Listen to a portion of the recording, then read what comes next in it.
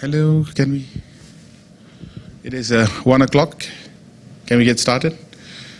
All right. I thought we had 10 people. Okay, good. You'll all come here so that we'll have some conversation. You don't want to get close enough to spread the virus. Oh, okay. Yeah, spread yourself. Keep far away from the viruses, yeah? Okay, all right. Ladies and gentlemen, let me introduce you to Alan Seho. He doesn't need introduction. He's a good friend. He's a professor at the University of Hong Kong. He has his own practice now in Hong Kong. He's a leading thoracic surgeon who practices minimally invasive thoracic surgery. So I'm going to let Alan take his topic on. Okay, thanks so much. So they asked me to talk about VATS Thymectomy. Very boring topic. This is probably going to be the most boring 20 minutes of the entire meeting for you because I'm not going to show you anything different. Now, the thing about thymectomy is that there's so many different ways of doing it. And over the years, I've done everything from conventional VATS, needlescopic VATS. I've done the single port. I've tried it subxiphoid. I've even tried in early days robotic.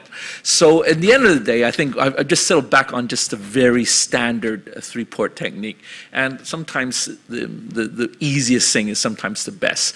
So I'm just going to take you through a very simple case. This case was not selected. This was just a case I did, my last case a couple of weeks ago. So it wasn't even one of my best operations. You'll see this video is actually quite poor. Actually, I did it quite badly. But nonetheless, it's real life. So I'll just take you through how I do it nowadays. A very standard 3-port VATS technique. Now, if anything in operation, well, we always start, of course, with anesthesia. And I do have to admit that when I was working in Shenzhen over the last 3-4 years, we did a lot of our cases, especially the myasthenia cases, with non-intubated VATS. So the good thing about that is, of course, myasthenic patients, you don't need to use any muscle relaxants. And in theory, that decreases the chances of crisis and myasthenic complications postoperatively. It's feasible, it's possible. We didn't get into any trouble with it, but on the other hand, we didn't see too much advantage with it. So it's just there, just as I mentioned. Now, after you anesthetize a patient, of course, is positioning. And you've probably seen all these diagrams many times. This is the standard sort of positioning. I think most of us here in this room, we would prefer the patient sort of just slightly tilted up, the shoulders slightly tilted up. And this is how I used to do it. This is a very standard kind of a picture that you see around the world. You hang the arm across the top. Now, I used to do this, but I started to go away from this because I found that it's not so comfortable for me because I'm working sort of flat across the patient. It's not tilted enough. And I think nowadays what I tend to do is I tilt the patient even more. It's almost a full lateral position. You don't want it completely full lateral because if it's full lateral, I mean, a lot of the thoracic contents will flop forward, obscure your view of the thymus. So I tend to put it in a lateral position, just lean them back slightly. It doesn't matter what you do with this upper arm as long as it exposes the axilla where you want to put your ports, and that's how I do it. I do gently flex the table if I can, and again, that's just to maximize the intercostal spaces for instrumentation. And then we put in our ports. Now, this is from Dr. Agastian's presentation. So this is the very standard sort of port placement technique. I think in this particular picture, Agastian puts in 4 ports. I tried of 1 or 2 cases. I found that 4th port completely useless, so I don't do it anymore. I only use 3 ports. And in generally, most textbooks around the world will show you putting it in this sort of kind of crescent formation around the breast. For a female patient, of course, this goes under the mammary fold, so that becomes quite cosmetically appealing. But again, I vary from this a little bit, especially these lower ports. This lower port here, sort of under the nipple anterior port, I find practically useless because you put in a port from this sort of angle to actually reach the upper parts of the thymus. There's a lot of levering between the wounds. So this is how I end up nowadays. Whoops, sorry. This is how I ended up with my ports nowadays. So I use a 3-port technique. Now, I always start off with the camera port, and my usual landmark is just the tip of the scapula. You just go slightly forward, slightly below the tip of the scapula. You don't want it too far back, otherwise you're kind of reaching over the lung to visualize the anterior mediastinum. So a little bit further forward from the scapula. camera port goes in, and then you can place your other two ports. The left-hand port, I just put in an axilla. It's not too important. Again, you don't want it too far forwards, otherwise you're kind of levering too much to reach the retrosternal space. So it's a little bit further back. And this third port here, that's my right-hand port. And you'll notice here that I don't use any trocar for that. These two ports, I usually use 3 millimeters or 5 millimeters. This port here, I use sort of about 8 millimeters, and just wide enough so I can get a large variety of instruments through there. You do need this port anyway to extract the specimen, so you don't need to keep it too small. You notice here that I actually, although these are ports that are capable of taking CO2, I don't actually use CO2 nowadays. In theory, it gives you a bit of advantage, less blood, it separates the tissues, etc., etc. But in actual fact, I don't think it actually makes too much difference. So that's how I do it. And so 3 ports. The first camera port is just a 5 millimeter 30-degree scope in this particular video. In the left-hand port, I use a 5 millimeter grasper, and you'll see throughout the entire operation that doesn't change. I just keep that instrument there. Everything is done through the right-hand port. I use no trocar. This is quite important because most of your pain and paresthesia after surgery comes from the trocar, not from your surgery. And through that right-hand port, you'll see in the video that almost all the time I just use one harmonic scalpel. That's all I use. And sometimes, if necessary, I put in a set of my uniportal dissectors. These are the instruments I use for my uniportal lobectomy. And because I use a slightly wider, 8 millimeter port, I can fit these instruments very nicely through that right-hand port. And sometimes that just gives you a little bit more versatility through the port. As I said, I don't routinely use CO2 nowadays. I know some people do, but I think that the benefit is outweighed by the clumsiness of extra instrumentations and an airtight port, and I can't use this wider port here in my right hand. So again, this is from a standard textbook. This is the usual schematic of how to do it. And this is from Renee Peterson, and we do more or less the same thing. So we use a right side VATS approach because if you're standing on the right side of the patient, it's just more ergonomic. Your hand goes from right to left, from the feet towards the head, and it's just more smoother to do. And if you do a right side approach, you'll usually start at the right inferior horn, find where the phrenic is, and dissect everything from right to left across your screen.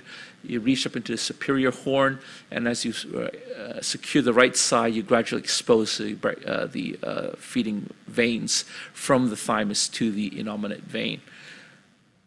And so this is the video. So this particular patient was a young man, recently diagnosed myasthenia gravis. He didn't have a very large thymus. In fact, it was a very small thymus with no thymoma.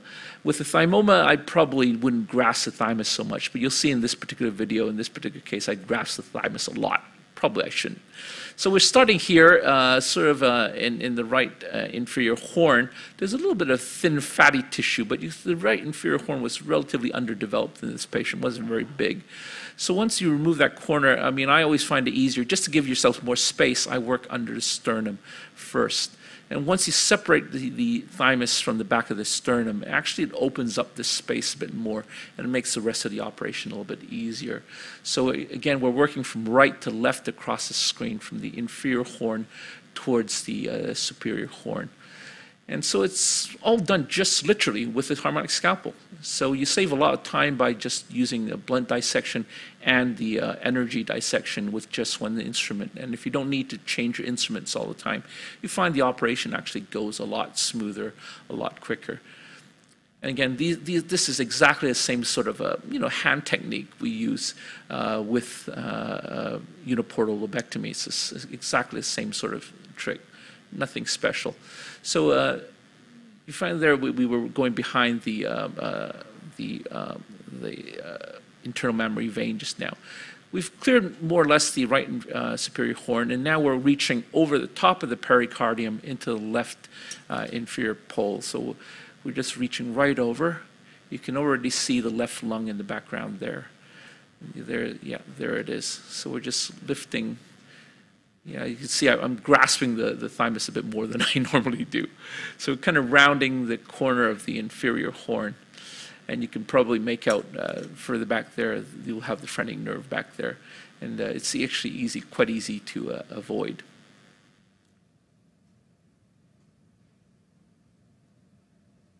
And you see all through the operation, basically you don't need to change your instruments at all. It's just a grasper in the left hand, harmonic in right hand. Very simple.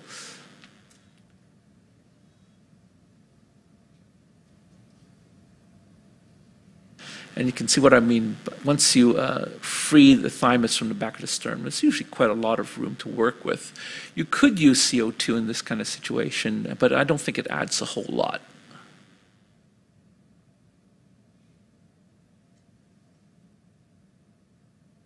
I think at this stage, you notice actually I actually went into the left pleura, and I don't think it's any big deal to go into the pleura. In fact, if anything, I think, again, it gives you a bit more space, especially if you're dealing with thymoma cases. I routinely go into the opposite pleura anyway, just to give myself more space. So the left inferior horn is more or less opened up, going back onto the pericardial surface now.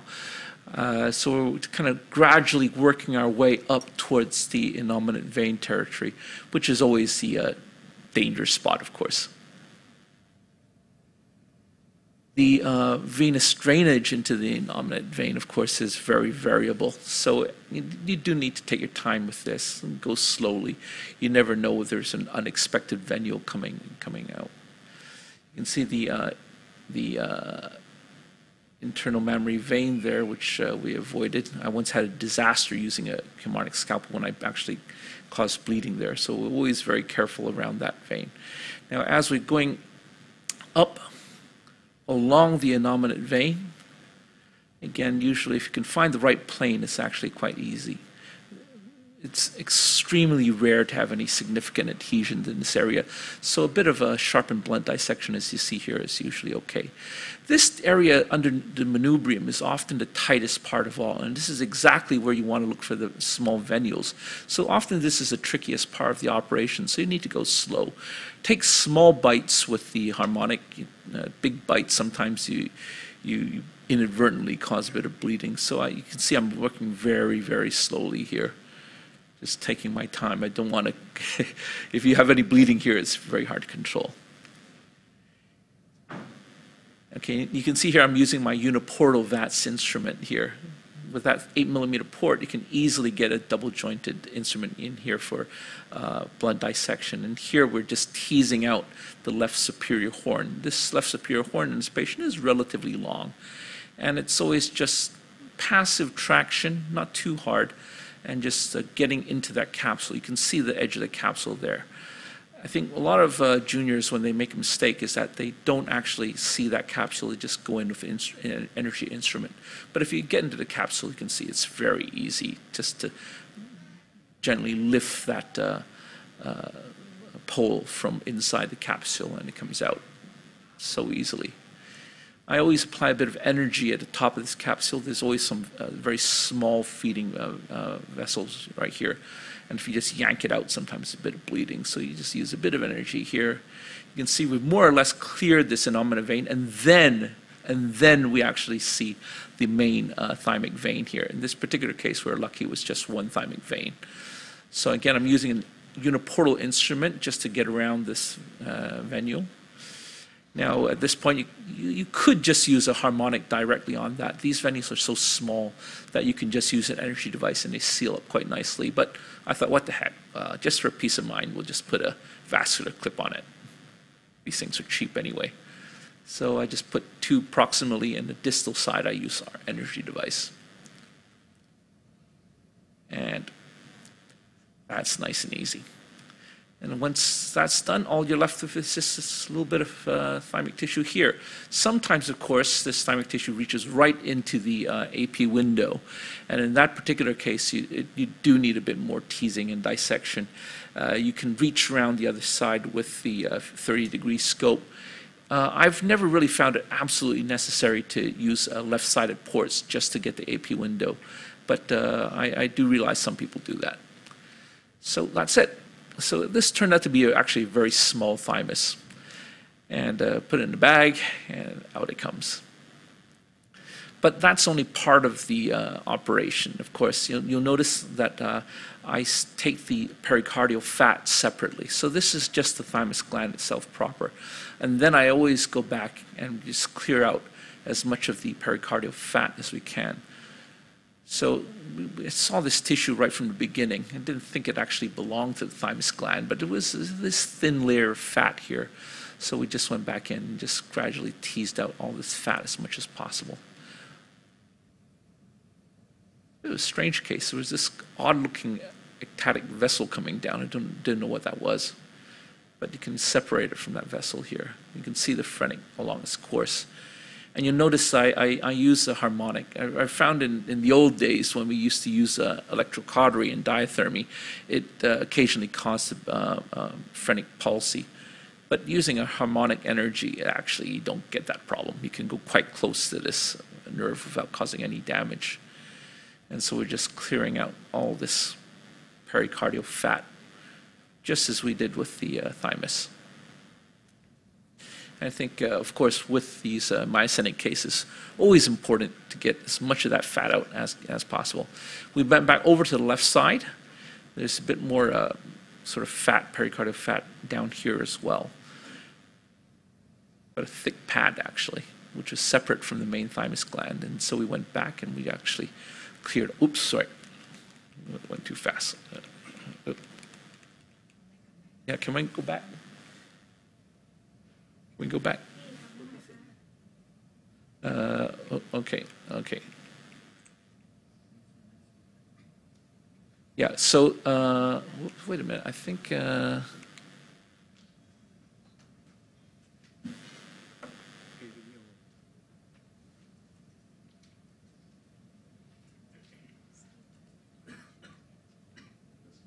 mind.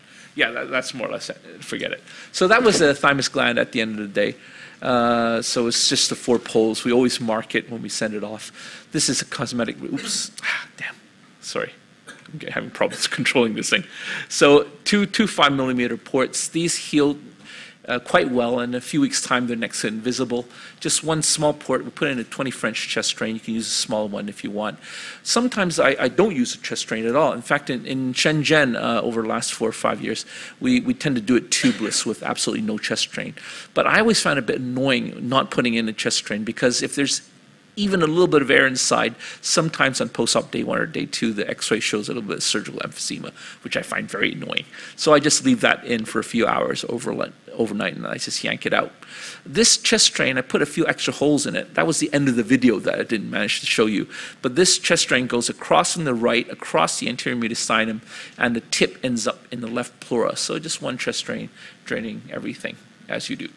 So this is what the actually the film looks like. Actually, this is not pre-op. This is actually post-op. It's the wrong way around. Yeah. So so this is how the chest drain goes from one side all the way to the other, and that drain comes out just with less than half a day after the end of the operation. And that's it. This patient went home in about 48 hours, yeah, and with virtually no pain.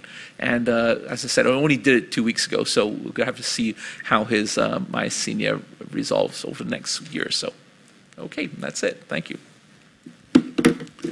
Okay. Okay. So that's the first talk. Do you want to discuss it now, or should we leave it till the end? There's not much to discuss. It's a very standard thing. Now, if not, I'd like to introduce my very good friend and one of the most respected surgeons here in Asia, Dr. Anis Ahmed, very experienced. And he's going to be talking about a very specialized topic, mesothelioma, which I think a lot of us don't have that much experience with. Thank you very much. Thanks, Alan. Just a bit there, guys.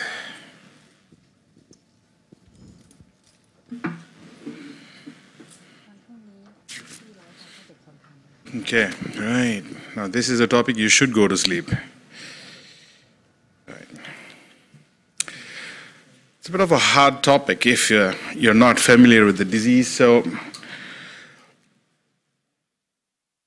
mesothelioma is a disease of the industrialized countries. So I think where we sit, as in Thailand, you're going to start seeing the iceberg come out of the water, and probably you will face this disease more in your clinical practice. So if you look at this map, the ones which are in dark have the highest incidence of mesothelioma. So if you look at where we are, surprisingly, it is quite less. So this is the darker parts where it is quite high, which is North America. is excessively high in UK and Netherlands because people there apparently are more susceptible to the disease.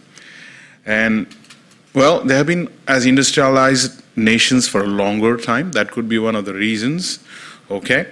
But is it true? Don't know. So if you look, Australia and New Zealand have the highest incidence by age, and they also have the highest incidence and mortality related to mesothelioma, which is quite interesting because they are not that industrialized when compared to the other parts of Europe or America. Now, interestingly, if you look in this graph, you look at Asia where we are. So happily, at least for this disease, we are quite lower down, okay? So we're not doing too badly, I think, for this disease. Is it true? So this is presented, I think, in one of the government regulatory board meetings in Singapore. This is the mesothelioma rates by country. As I said, you will find that UK is right at the top. UK, Australia, Netherlands. Is it something to do with the population, genetics, or just the industrialization rates in these countries which is affecting? There has been no results which came out of this. I'll just throw in quickly 3 papers and then we'll move on to talk about the disease itself. So Thomas Bianchi wrote this paper in 2012 where actually he had a collection of papers from Japan, Korea, Taiwan, and Hong Kong, Singapore. In spite of a history of shipbuilding and industrialization quite early in these countries, relative amount of mesothelioma and the patients susceptible to the disease has been much low. At least for once, we seem to be better off than our Western counterparts. Yeah, that's right. Now, this is from Korea, Decade of Malignant Mesothelioma Surveillance. They find that in Korea is much lower than in other countries. And this is from China. In 2013, I think this data has been kind of remained the same actually over the last 5 years as well.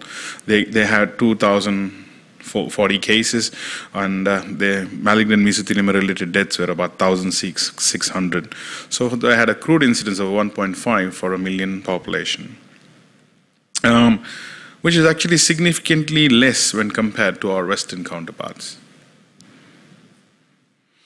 Okay, so how do we treat mesothelioma and what's our role? So we are surgeons. That's what we are here talking about, a disease which is a slow-growing disease. Don't forget that. But it can be quite debilitating as it advances in progression. So we'll answer a few questions before the end of my talk, which is what is the use of surgery in pleural mesothelioma? And what are the present limitations which stops us from doing surgery from mesothelioma? And why there is so much controversy about every time we talk about surgery for mesothelioma. I was surprised last time when I was in Thailand when some of the general surgeons said, we don't operate here for mesothelioma, which is true, but is that correct? Are we doing the right thing? And what are the types of operations you can offer for a patient? What are the discussions we should have? And what other things we should be combining with surgery? First of all, is it curable? Is there a possibility that we can cure mesothelioma in combination with other modalities? I'm not so sure. Why? Because there are limitations because of the disease itself.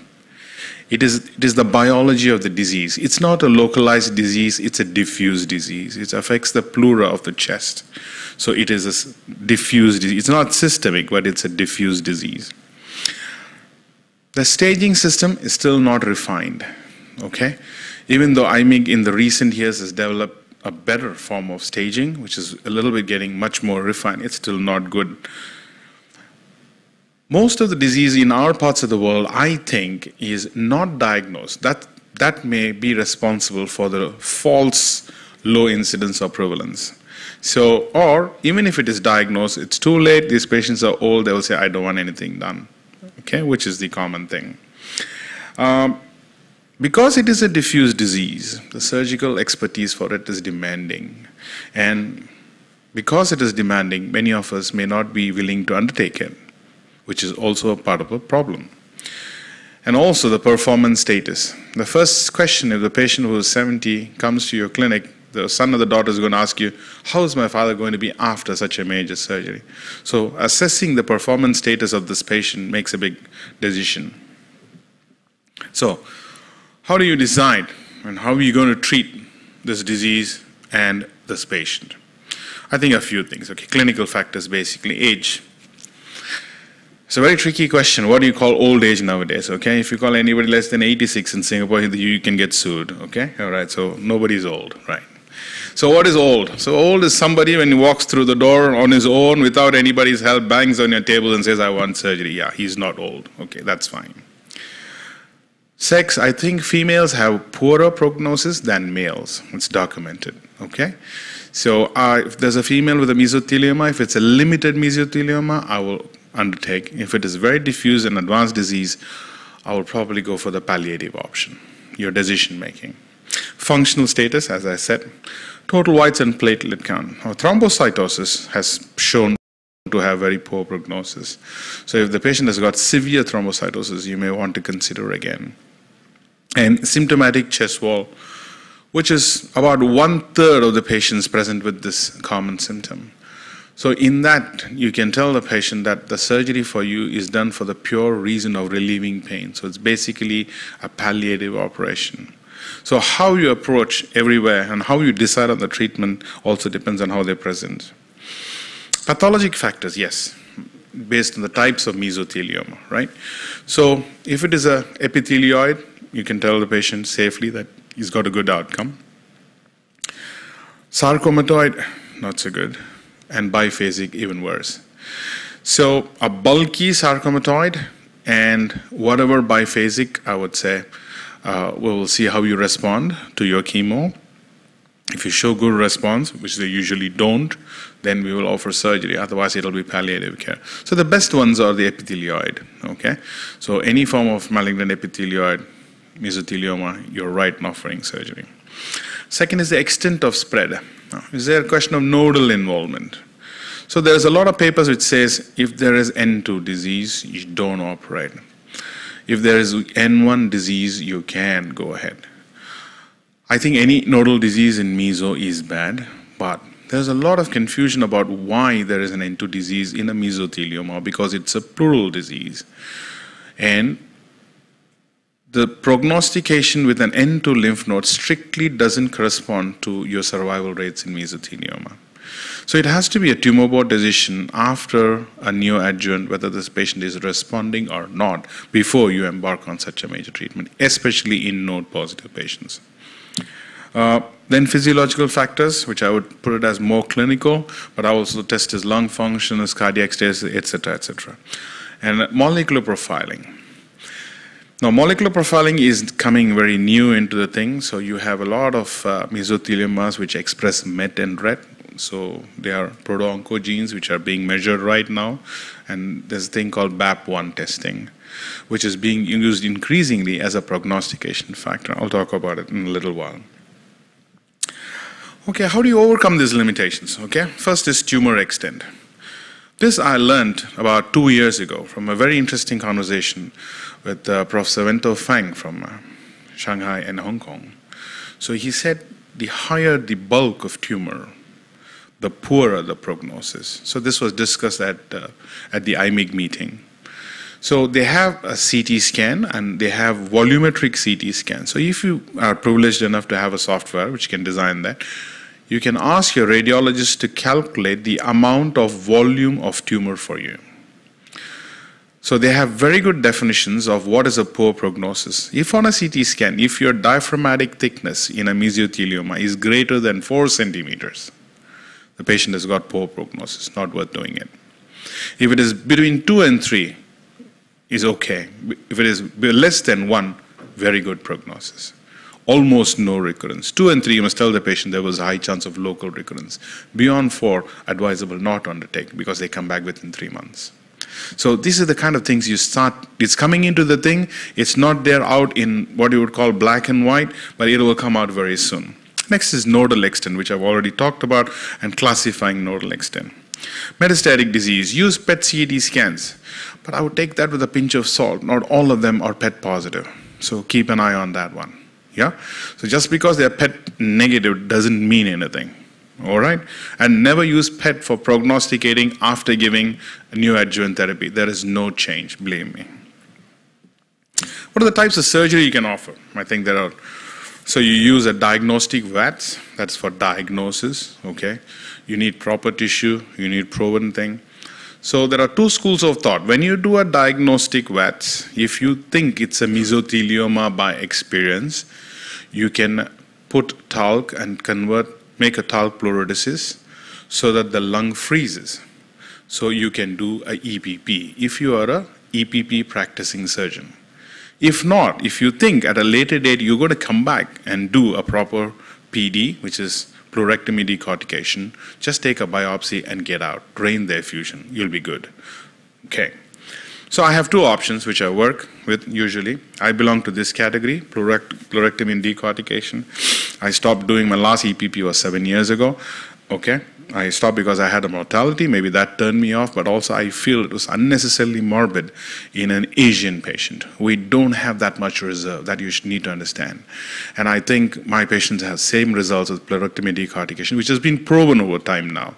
So now there are multiple papers to show you that PD is actually same or as good as EPP. There's no difference. The risk and morbidity is lesser. The problem here is when the recurrence happens, it happens within the chest if you do a PD. So what constitutes a pleurectomy decortication, radical pleurectomy decortication definition is very important. How do you define it? I'll tell you with pictures later. So, and patient's functionality is usually well preserved because you're preserving everything. So this is the other school of thought, where you do an extrapleural pneumonectomy. More morbid operation, I think so, more extensive, and invasive disease will benefit from this kind of surgery. The surgery still has a role, don't get me wrong, but for this, you need a more youngish patient with very good premorbids, higher mortality and morbidity with this operation, even in experienced hands. But the big advantage is if at all recurrence occurs, it occurs outside the chest, because you've basically done the best you can in the chest. These are the steps in what you would call a pleural decortication. So let me get this right. You have two pleuras to remove. Remember that. It's a visceral pleura and a parietal pleura. Number two, you need to take out the diaphragm, because there are many papers to prove that the nidus of the tumor or the bulk of the tumor sits in the diaphragm. So resection of the diaphragm is part of the operation. It's not an option. Three, if you find that the pericardium is involved, you will have to remove the pericardium till you see no grossly visible macroscopic tumor. So these three things must be achieved. Then you call yourself that you've done a radical pleurectomy decortication and resection for mesothelioma. It's not about taking just the one part of the pleura, coming out and say, oops, it came back again. It doesn't work that way. So it is a major undertaking by itself. It's not a small operation, and you need to be trained to do this. So this is how it looks, if you see the thing. So you resected the diaphragm, you can see the wall of the atrium, shaved off the SVC, pericardium is gone, you can even see the esophagus there. And you can see we put in, this is older ones with a Gotex patch. You can see the resected diaphragm and the bulk of the tumor on both sides. So it has to be like that. As I was commenting on the TNM staging, I still think it's in process in evolution. It keeps changing very fast. Please look out for the next one, I think, which is coming out by end of this year or next year from ITMIG. Okay? So based on what we have now, I think these are the best choices you can get. Okay? For a stage 1 or a stage 2, I would say you should go with PD only. You're okay. Only for stage T3 and above, I would say you can choose, have a definition discussion with the patient about how offering a PD versus a EPP. If you think the patient is good enough for EPP and you're happy doing it, please go ahead and do it. Okay? All right? So these are the choices you need to make in discussion with the patient, telling the patient about the prognosis. So how do I do it now? So basically now all patients of mine get preoperative chemotherapy. Okay? It's cisplatin alimta, 3 cycles. Okay? Now, your medical oncologist will tell, oh, we'll repeat a scan after the 3 cycles. You say no. because usually you don't see any difference except that the effusion would have gone, that's all. Okay, there will be literally no change in the size of the thing. It doesn't work that way. This is not one of those things which debulks the primary tumor. So there is no difference in a pre-op scan. Maybe if you do a biological scan, you do a PET CT scan, you can find if it was originally hot, maybe the biologic activity would have come down. That's all. Okay, radiation therapy, I usually reserve it for the post-op control. Especially to the area where I feel over the incision, I will probably give that. Okay? Otherwise, if the tumor recurs, I will use that. What else do I do new? So in the last recent cases, I started doing intraoperative chemotherapy. So patients already had cisplatin Alimta, 3 cycles, okay, all right. In the operation, you complete your operation, then you put 2 tubes, perfusion tubes, and you do intraoperative chemotherapy, okay? The company which sells it in this part of the world is called Transmedic. If you need help, you ask them, they'll give it to you, okay? I think it's very good. It has got decent good outcomes. Touch wood, my local recurrence rate is much better since I've started using it. It is a bit nephrotoxic, so you need to give adenylcysteine before, take all good care of that, okay? What others can I do? You can try photodynamic therapy. There are some corners in the chest which are inaccessible, literally, or you find that you don't want to go there. So those corners you can use for PDT. It works. So a typical picture, this is how it looks like. And this is after giving chemo, effusion is gone. Look what is my radiologist has put as notes. Residual left pleural effusion looks like empyema. This is already a histoproven mesothelioma. So don't look at what the radiologist writes, okay, all right? Now this is my specimen, this is how it looks like. So this is a tumor, if you look at the diaphragm, it is so high volume diaphragm. So basically this diaphragm weighed about more than 800 grams. So I don't think the outcomes would be very good, okay? This is one of the things before, this is an earlier case, but we learn as we go along. But my thing is, this is where the thing happens. The nidus for a mesothelioma rests in the diaphragm. So your surgery must involve diaphragmatic resection, otherwise your surgery is not good, yeah? Okay, so this is how it looks like. So you've done this, so you have a big hole there, yeah, all right? And so nowadays I use this one. So I use this mesh for diaphragmatic reconstruction. Okay, it's called a dual mesh. It's very strong, quite interesting. I actually have a kinesiology study after the operation to look at the movement of the diaphragm. Quite interesting that the movement of the diaphragm, it remains the same and good. Why is that? Is because we don't realize that the diaphragm is actually a single muscle. We keep thinking there's a left diaphragm and a right diaphragm. No. You've actually created a hole in one part of the diaphragm and you patched it up with something. So the diaphragm moves as a single sheet, so it works that way. Okay? Right. So it's a different shot of it. So sometimes you get locally invasive mesothelioma, meaning it's invading into that part of the chest wall and everything. So if you've taken out the whole of the wall, and this guy was literally youngish guy, he was about 60. So we thought that I just can't leave like that, so we should give him back his function so you can put it back like this using the plates. Okay, so he gets back his function. Yeah, and obviously you cover up all the nonsense you did with this nice dermal patch, right? So what do you think is on the horizon? As usual, same bugbear, what I talked about in the morning, immunotherapy. Okay, so there are 2 trials which is going on right now as we talk, and they are recruiting, if you're willing to take part. One is immunotherapy, nivolumab as neoadjuvant. Another one is ipilimumab as adjuvant.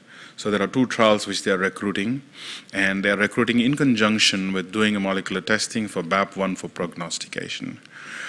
I think mesothelioma is an interesting conundrum in this part of the world. I think we had our industrialization late. Most importantly, I think we have the realization of this disease late. So I went and looked up, and I said, honestly, I do about 5 cases a year. That is what I do. I thought I'll be, you know, Then the STS wrote back to me and said, oh, you're a major center then. So I said, what constitutes a major center? So if you do 3 mesotheliomas a year, you are a major center. So it is that rare in this part of the world. So you should understand that when you see big numbers, don't get scared. But this is really a rare disease. And people who come to you are in pain or they need help. So you probably need to tell your medical oncologist that you are providing this kind of surgery, you want to do this kind of surgery, you are capable, and then automatically you will get into the MDT discussion. So every case of mesothelioma, you tell your medical oncologist, I don't care if you've diagnosed one, if you're treating them by chemotherapy, I'm not going to argue, but you should bring it to the MDT for discussion. And once you start seeing those scans and when you're comfortable doing this, you can call us. We're willing to help you by remote or by coming. This is the way to go. I think what we have hit in this part of the world is just the tip of the iceberg. Industrialization came late to Southeast Asia. We should understand that. Singapore probably came a bit early, so we are already starting to see more and more. So I think an undiagnosed disease in this part of the world is mesothelioma. So you should be aware of it. Okay? Thank you very much. You can carry this as a cue card. This is the present guidelines for MCCN for treatment of mesothelioma. Okay? All right? You will find that you are not exempt from surgery anywhere in this chart.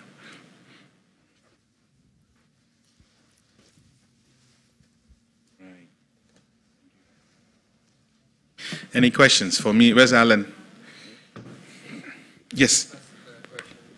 What's the role of pathological diagnosis?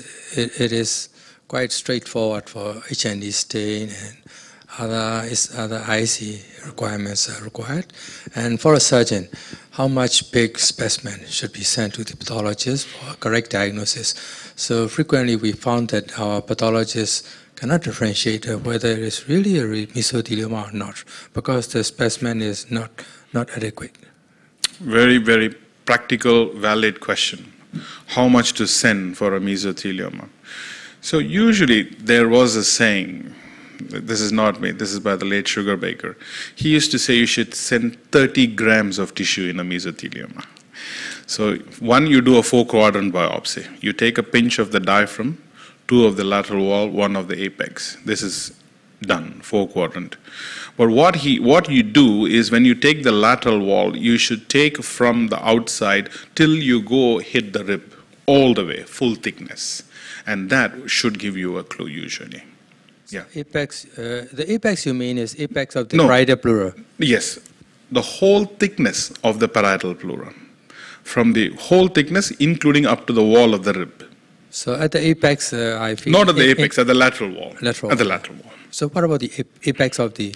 Apex, it doesn't need to be that thick. You're going to pull out the vein or something, so don't do that. Yeah, absolutely. So the lateral diaphragm, apex, wherever, if you see wherever there's specific thickening. Yeah. Thank you, thank you.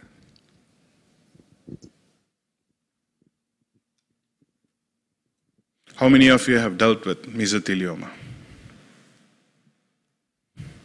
Why do you think you're not dealing with it? I'm just asking. Is it because you're not diagnosing? Or is it because your medical oncologists are not sending you the case? Second one, you think. So why don't you now go back to them and tell them, look, it's okay, you can treat them, but at least bring it to the MDT for discussion, because now you have options. You should tell them that. That is a way to start.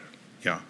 And I'm sure nowadays medical oncologists are willing to listen, because it is no more like I can do everything. Everybody realizes that it's a team game, whatever team you are. Yeah.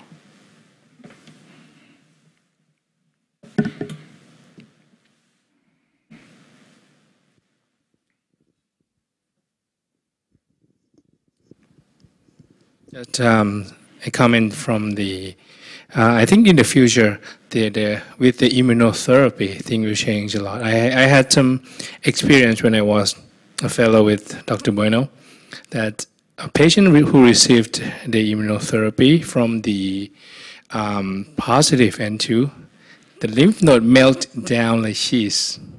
So I've seen some of the cases like those afterwards, which very promising, which very promising. So that will change. That will be a game changer in the future. Yeah, definitely.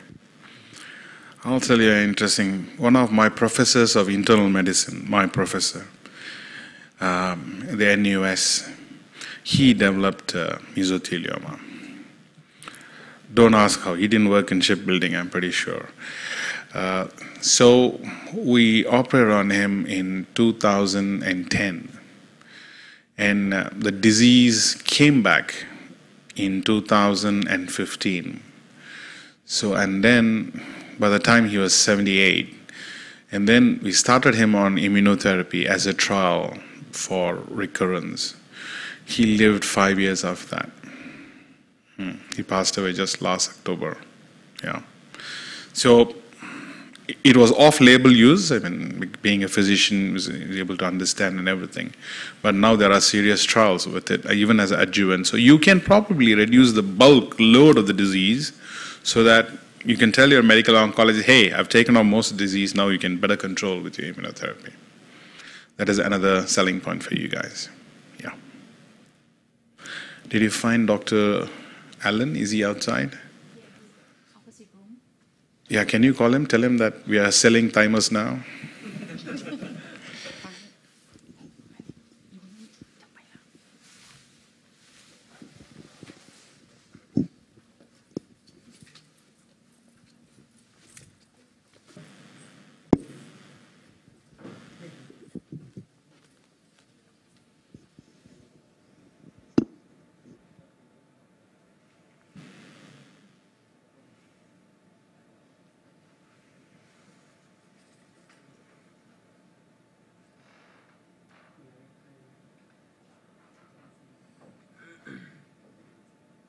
Okay, I think he's going to be busy. All right. Any questions? Yes.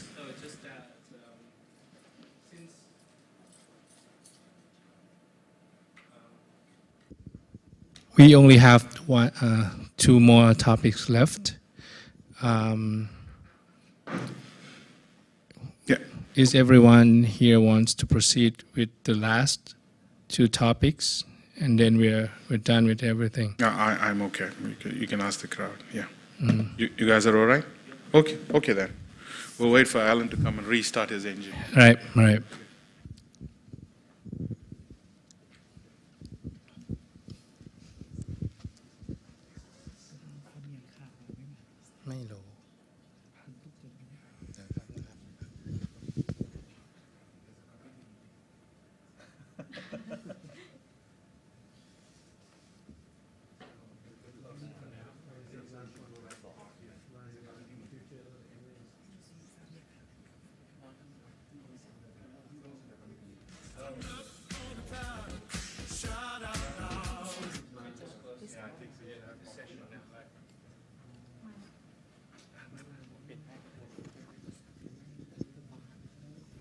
So Dr. Siho is now in the committee meeting, so he cannot make it here.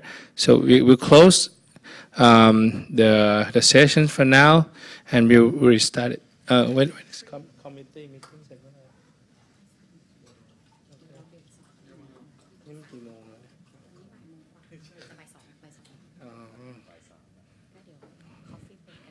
All right, we restarted at 3 then. Okay, 3 p.m.